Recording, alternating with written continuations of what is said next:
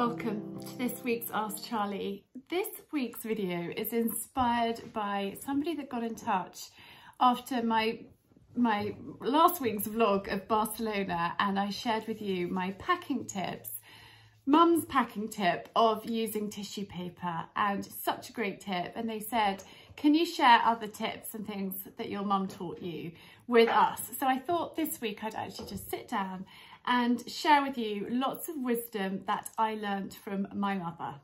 Every time one of mum's pearls of wisdom has popped into my mind as I've been thinking about sitting down and chatting to you about, her tips, I've been jotting them down. So I've got a pile of notes in front of me. The first thing that I wrote down is manners maketh man. And Gussie reminded me of this morning on the school run. And Mum was always saying it. Sorry, Florence is running around the house like a complete maniac. Little pitter-patter of feet, that is her. Anyway, manners maketh man. And I think it's so important to have good manners, to say please, to say thank you. Really, really essential. Manners go a long way. It takes very little effort to say thank you or to hold a door open for somebody, but it's really, really appreciated. So that is my first pearl of wisdom that Mum passed on to us. We are all God's children, and Mum would often say this: treat everybody as though they are equals, whether they're a duke, whether a duchess, whether they're the dustbin man.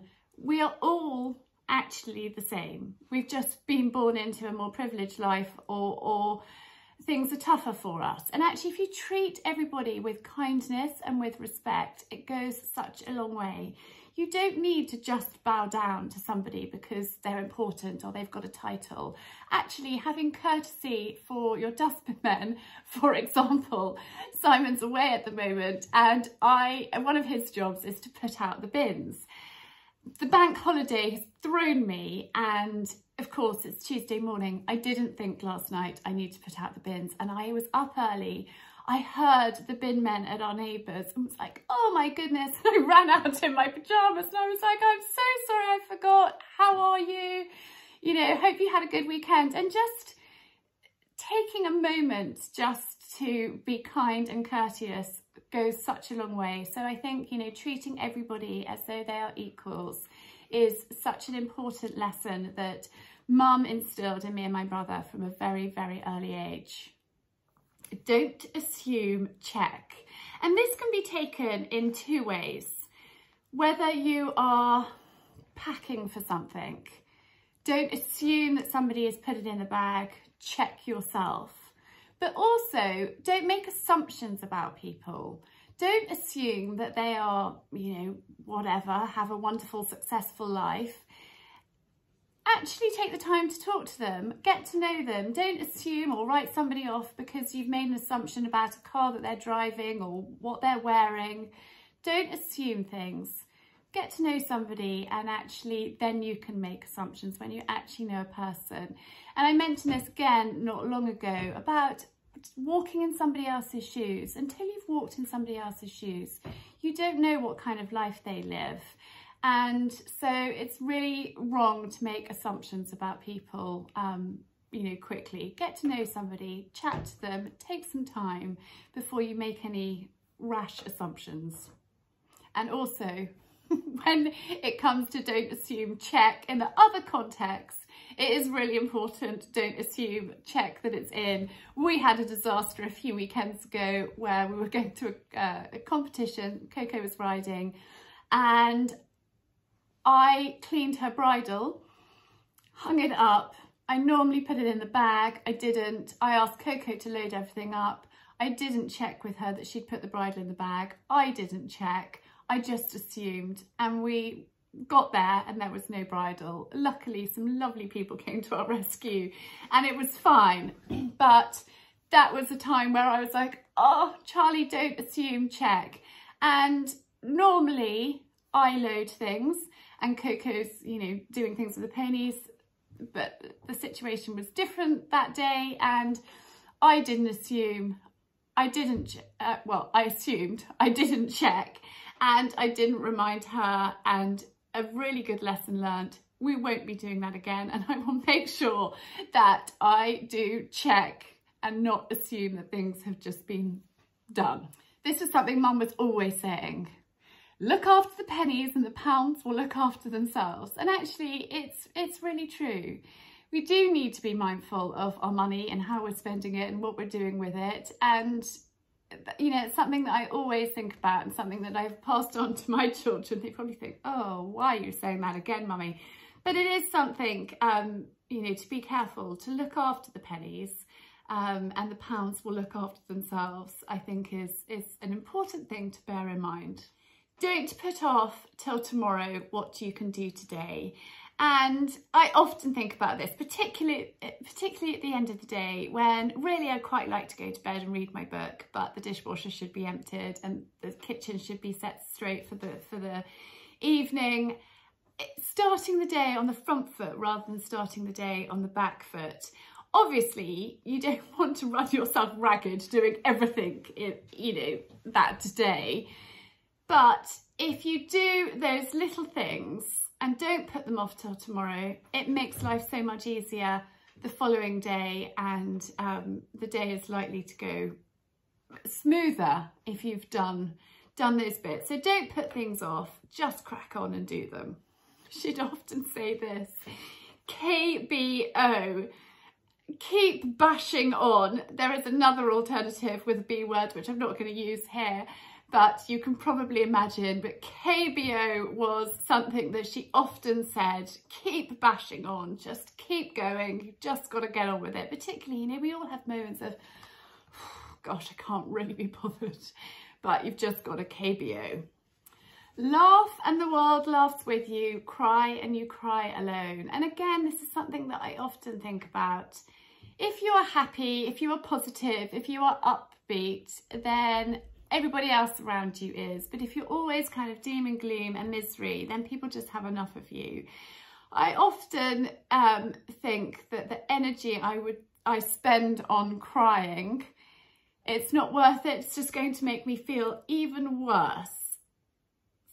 You know, I can't really think of an example at the moment, but if something's, you know, really upset you, somebody's really bothered you and you want to cry, but actually if you have, sometimes having a good cry is good and it's cathartic, but actually the energy that you use crying, and I often say this to the children, you know, have a little cry, that's fine, but then move on from it. Put it behind you, move on, because if you carry it with you for a long time, you will end up feeling worse.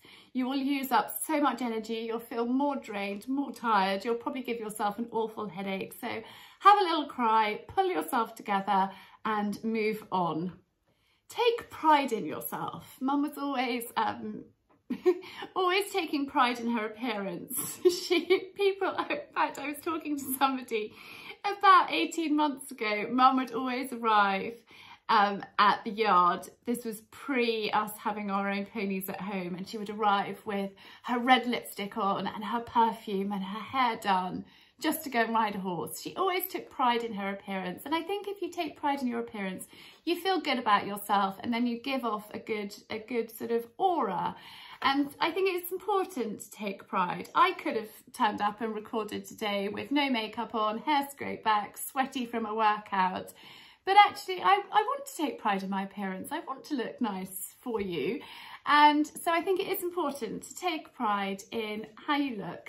I always look in the mirror before I leave the house, just check that, you know, nothing is hanging out where it shouldn't be or what have you. So taking time, taking a little bit of pride in yourself makes a big difference. This is a really good one. If a job's worth doing, it's worth doing well. So don't just, you know, quickly whiz and do a job. Actually, do it properly. I was cleaning out a water trough the other day and I didn't really have time to do it properly. But I thought, hang on, what would Mum say? She'd say if a job's worth doing, it's worth doing well. Just take an extra couple of minutes, get a scrubbing brush, scrub it all out properly, rinse it out, fill it up, job done. And actually then you can take pride in the work that you have done. if you do it properly. Whereas if you do kind of half a job, but do it half, there's just no point. It's a waste of time. You'll have to do it again, and it will take longer. So actually, if a job's worth doing, it's worth doing well. Mum got me into cooking from a young age. She would get us involved, she would get us helping, she would get us stirring things, and she always batch cooked. So that's where my love of batch cooking came. If you're going to take the time to make a bolognese, make enough bolognese that you can then put in the freezer, and when you're tight on time, you've got a meal that's homemade from scratch, and you've just got something delicious that you can pull out. So actually, if you're going to the effort of making something, double it up and put one in the freezer. And that was really, really great advice, particularly when you've got a family and lots of endless meals, endless food that needs to be produced. Actually, just double up a recipe and freeze some. So that was really good. And it was really great as well, her getting us to help her in the kitchen. Initially, it probably slowed her down, but it taught me and my brother how to cook. And then it helped her because she would say, darling, can you go and make this? Could you do this?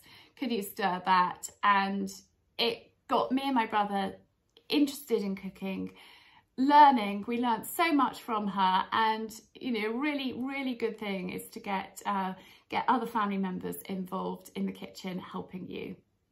I will link videos in the description of this of household things that Mum has taught me over the years. One of them is just invaluable: hanging out your washing properly. Give it a good shake, give it a good pull. There is no point hanging out a t-shirt that's kind of all bunched up and scrunched up, because it's going to take more time to iron it. You know, Simon's shirts, I'll make sure that the sleeves are the right way round, that the cuffs are straight. Give it a good shake, pull it if it needs pulling, and I'll put it on a hanger or hang it neatly out. And then it saves time. You can just quickly iron it, or even not bother if you've hung out your washing carefully. She also taught me, and I used to think that she was bonkers, but she was so right, to fold your laundry before you put it in the washing machine. So when you strip a bed, fold the sheets, put them in the washing machine folded. They still wash really, really well, and then hang them out, and they're less creased that way. It is such a good hack. I shared the YouTube video a while ago and it's been really well watched, and lots of people have said it's such a good tip, Charlie. Also, don't overfill your washing machine, because then things won't wash properly. So make sure you don't overload it. Just, you know, hold some things back if you need to do 2 loads rather than cramming it in for 1, because if you cram things in, they won't wash as well. Make your bed every single day. I get out of bed and I make it, and then it's done, and you can go up to your room and you can just think, oh, it's so lovely. It's horrid walking into a bedroom with an unmade bed and, you know, sheets are everywhere and it's just a mess. You just walk in and you feel deflated. Whereas if you walk in and it's beautiful, it's uplifting. And it's really, really important to get your children to make their bed from a young age. Just get them to, you know, straighten things out. They're not going to make it perfectly. You can go and do it, do a better job if you want to, but really important life skill to make your bed, and then you start the day kind of on the right foot. Ours aren't allowed to go out anywhere until they've made their bed, and they will be late for school because they're sent back up to their rooms to make their bed. It's really, really important to do that.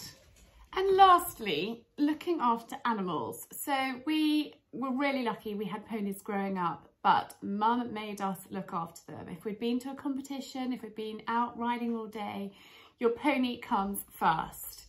You've got to make sure that everything is put away, the car's unpacked, the trailer is washed out before it's put away, and your pony is happy and settled. You might just want to get out of your riding things, get into the bath, have something to eat, get yourself comfortable, but actually all of those things need to be done before you do you.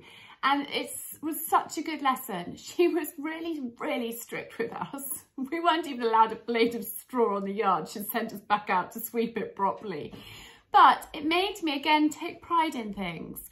And if the trailer is properly washed out, when you get back, it's ready for the next time. If things are unpacked, you know where everything is. When we get back now, Coco and I, from riding something, I make sure that we clean our riding things so it's ready for the next time. I'm not putting dirty things away into a cupboard, because then the next time when you go to get them out, you've forgotten that you haven't cleaned it and you're on the back foot. So that was a really good life lesson of, you know, looking after animals, making sure that they come first before you. You know, obviously you might need a quick pee or something, but they came first, and Mum was really adamant about that, and it's a really good life lesson. I think actually for us growing up, doing the horses, having ponies, taught us so much, and you know, really good skill to have.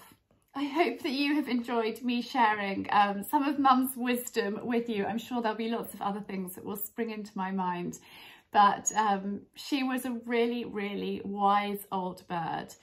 She did have her troubles, and I've talked about those before, and I think I'm not going to go into detail now, but one thing that I do often think about is if you are in a loving, happy relationship, you flourish and thrive as a person. If you are in a really unhappy situation, then you can't flourish, you can't thrive, you can't grow as a person. She was incredible, but she had a very tough, unhappy time at home. And I think she would have been utterly phenomenal if she had been in a really loving, supportive, kind relationship that encouraged her to do all the things that she was good at. She was an amazing mother, but she did have her demons, she did have her battles, and I do believe that if you're in a loving, kind, supportive relationship, you can flourish and thrive as a person. And I am so lucky that I have my darling husband, who is, you know, just so kind, so supportive, so encouraging, and I feel truly blessed that I have found that in my life. I'm very sad that that Mum didn't. She did in the early days, but not latterly. But she was so wise and a wonderful mother, and taught me so much. So I hope that you have enjoyed me sharing this with you, and I am wishing you a really happy weekend. Thank you for tuning in. Remember to hit the like. Do leave your pearls of wisdom in the comments below for everybody else, and I will see you again next week. I am sending you lots of love, and thank you for joining me today.